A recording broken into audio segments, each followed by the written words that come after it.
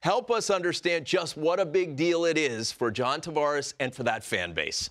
Well, the history of that team, the Hall of Famers that have worn the George Armstrongs, the Dave Keons, the Darryl Sittlers. And I grew up, Darryl Sittler was my favorite player. Sure. And he had the C, and they had the real cool C. Yes. As a kid, you'd cut the C out and you'd put it on your shirt. And we didn't have the same jerseys as they do today. You just can't go to the store. So when you got one, it was pretty special. And we didn't have names on them, but Darryl Sittler was the guy. So to me, wearing a C, and especially in the original six. I was fortunate enough to play in Boston. I was fortunate enough to play in Toronto. And any player who plays in these franchises that go back that far understand how important it is and how privileged players are to wear letters. So for me, I've been a little disappointed the Leafs haven't had a C the last few years. And it's nice to see a player with the accolades of John Tavares and just the class of Tavares. I think it's very, very well deserved. It means a lot. It does mean a lot, yes. Yeah.